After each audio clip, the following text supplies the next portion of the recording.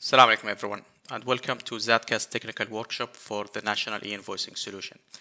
This is going to be a series of workshops where we'll go in details about the phase 2 requirements of e-invoicing.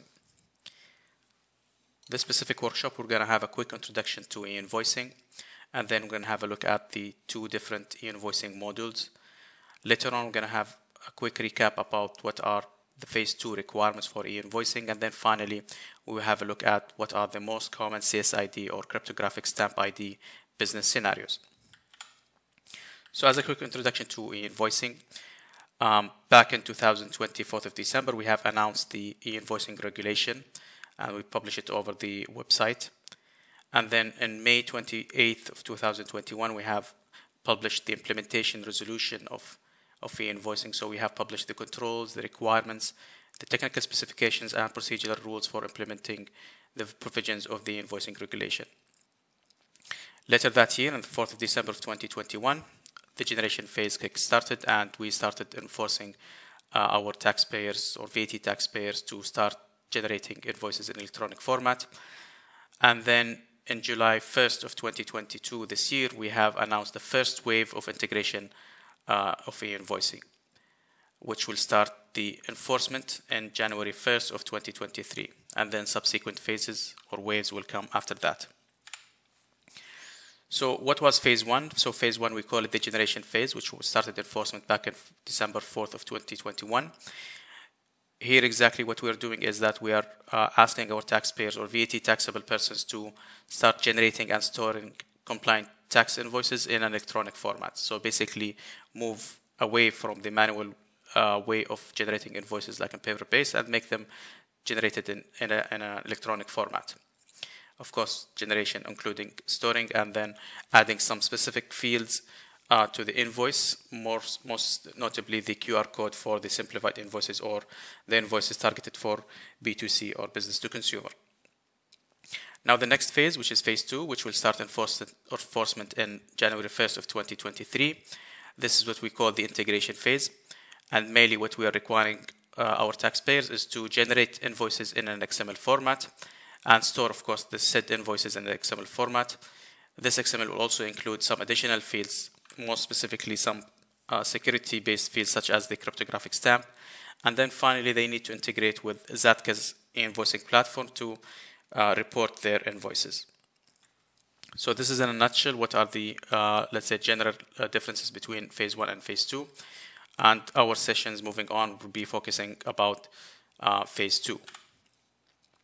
So who will be subject to implementing phase 2? So mandatory integration with Zatka will be done in waves. So we have announced wave 1 back in July 1st of 2022. Subsequent waves are yet to be announced. And whenever we announce a wave, we're going to give them a head start of at least 6 months in advance to prepare the environment to start integrating with Zatka e-invoicing solution. So to comply with phase 2, which is the integration phase, there are 4 general requirements. So basically the solution or the invoicing solution at the taxpayer side has to be able to connect to the internet, of course, so they can integrate with Zatka platform. There are some additional fields required in phase 2 that they have to be populated in the invoice. Now said invoice has to be generated and stored in an XML format or a PDF/A3 with the same XML embedded within it. And then finally, they need to integrate their e-invoicing solution with Zatka to share the electronic invoices. Now more details can be found in our website, zatka.gov.sa. We have a special tab for e-invoicing. You'll find all the technical and non-technical details published there.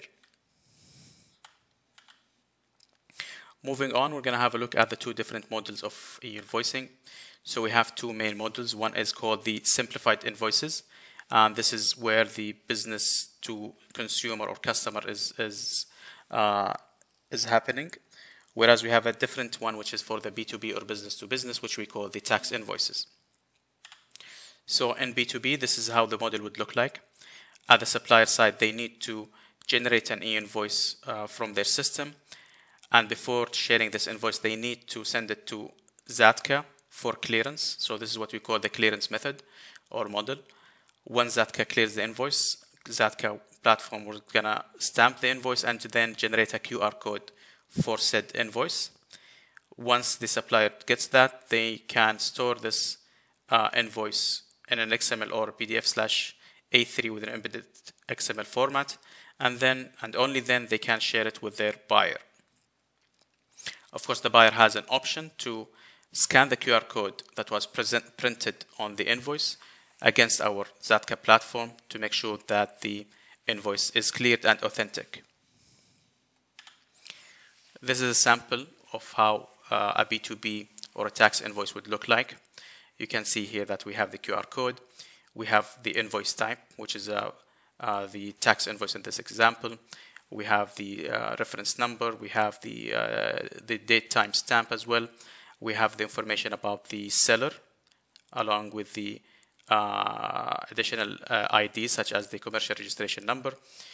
And since this is a B2B invoice, we have to have the buyer information as well, part of the invoice, and then some information about the goods that were sold or the services. And then you'll have the total, the VAT amount, and then the total with the VAT amount. Of course, there are some additional fields that are visible, and then some fields that are not visible on the printable version. You can find more the details about it, and we're going to have a look at it later on in subsequent sessions.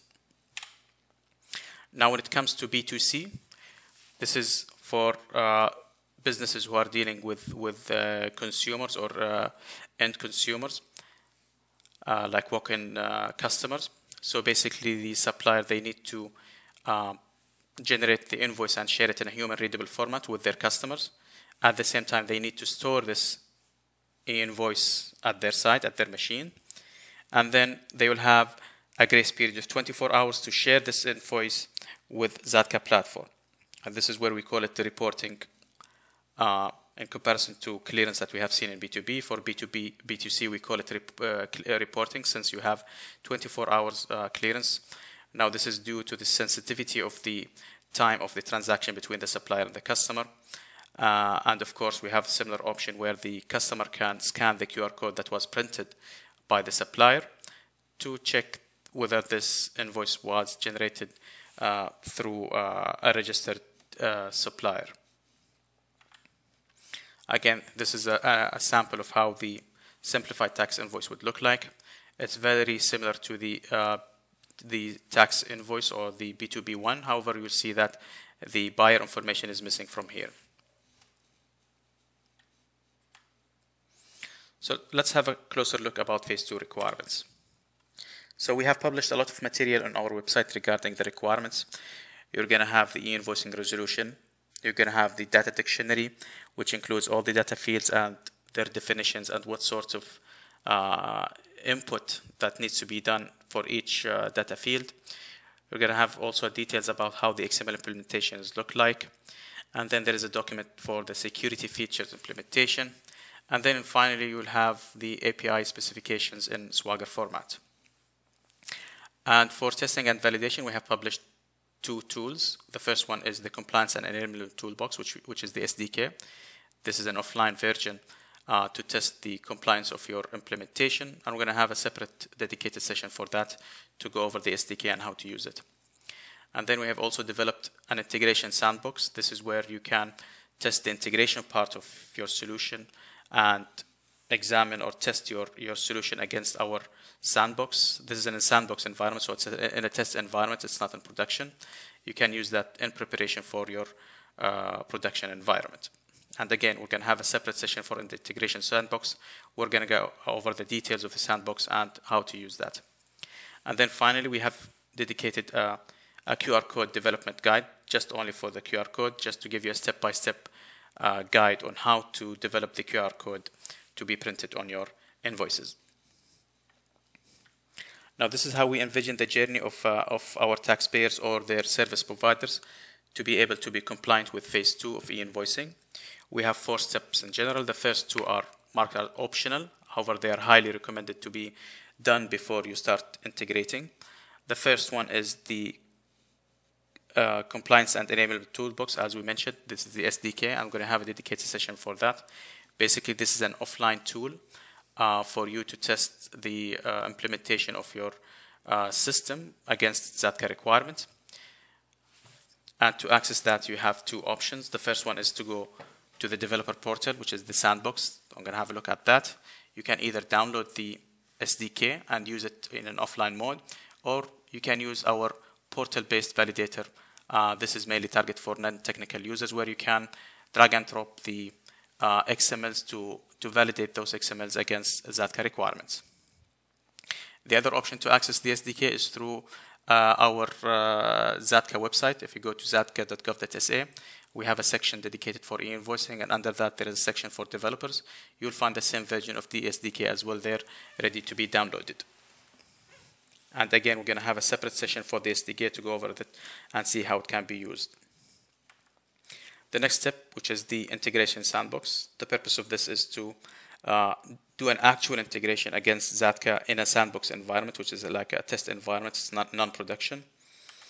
Basically, we're going to have to go to sandbox.zatka.gov.sa. You're going to have to navigate to the integration sandbox, and then you're going to have a look at all the API documentation via Swagger. We have 6 main APIs: the compliance CSID API, compliance checks APIs, production CSID APIs for onboarding, and similarly for renewal. And then finally, the 2 APIs for submitting e-invoicing in a reporting mode, which is the B2C, and in a clearance mode for B2B.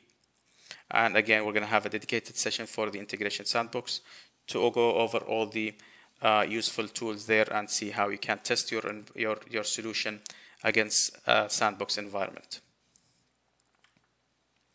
The next step is, once you made sure that you are able to generate an XML in a correct format and you're able to integrate with Zatka, then here you need to onboard your solutions before you start sending invoices. So we have an onboarding portal, FATOORA.zatka.gov.sa.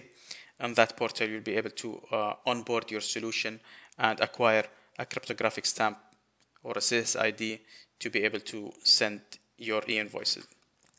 So to access that, you're going to have to go to fatoora.zatka.gov.sa. You're going to select how many devices that you want to onboard. You'll receive an OTP for each device to be onboarded. Once you onboard the device, you'll be able to run the APIs in sequence, which is the compliance first and then the compliance checks. And then you're going to request for a production CSID. Once you get this production CSID, then you'll be ready for the next step. We're going to have a dedicated session for onboarding portal as well, to see how you can onboard your devices and be ready to submit the invoices. Now finally, once you have onboarded your devices, now and only then you can start send invoices against Zatka e-invoicing platform in a clearance or reporting model, depending on the type of business that you are dealing with. So basically, if you're dealing with a B2B transaction, we're gonna use the clearance API, which is the standard document. And if you're using or dealing with a B2C transaction, then you're gonna send simplified documents in a reporting API. Zatka platform is going to do the validation and confirm back to you the submission of your invoice. And in case of a standard document, as we have mentioned previously, Zatka is going to stamp this invoice for you and then generate a QR code for you to be printed on the invoice. Now, let's have a look at what are the most common cryptographic stamp business scenarios. So the very basic business scenario is that we have a taxpayer with a single server that they are generating and sending invoices to Zatka. So in that server, you need to acquire a CSID, as we have seen in the previous steps. Now, another example is that if you have one single taxpayer with multiple points of sales, each of these points of sales are generating and sending the invoices to Zatka platform. So each individual point of sale will have to have acquired CSID. So this CSID has to be unique across all of these devices. So no 2 devices will have the same CSID. So each point of sale will have to go through the steps of the onboarding that we have seen previously. Now, in case the taxpayer has a centralized server where they are issuing and sending the invoices, so the point of sale here is not generating or sending, they are actually getting the invoice from a centralized server and then sending the invoice from the centralized server to Zatka e-invoicing platform. So in that case, the point of sale does not have to have the CSID, only the centralized server will have a CSID. since the centralized server is issuing and sending the invoices. Now another example is that where the point of sale is actually issuing but not sending. So the point of sale is issuing the invoice and then sending it to a centralized server, where this server is sending it to Zatka. So in that case, each single point of sale will have to have a CSID to generate the invoice. And then the centralized server who is going to send the invoice to Zatka is also required to have a CSID. So the difference between this example and the previous one is that the central server in this case is not issuing the invoice, it's only sending, whereas in the previous example, the same server is issuing and sending the invoices. Now, a bit more complicated example is that, for example, if you have a taxpayer with multiple branches, each branch is having, let's say, a dedicated server internal in the branch, and then they have like a regional server or a central server to consolidate all the invoices and then sending it to Zatka. So in that case, if the point of sale is not issuing or sending an invoice, so they don't need to have CSID. However, the local or the, let's say, branch server is issuing an invoice but not sending this. So in that case, they will have to have a unique CSID per server. And then finally, the centralized server, which is sending to Zatka, would need to have a CSID. So as a general rule of thumb, any machine that is either issuing or sending to Zatka would have to have a CSID. So this is a quick introduction to Zatka e-invoicing solution.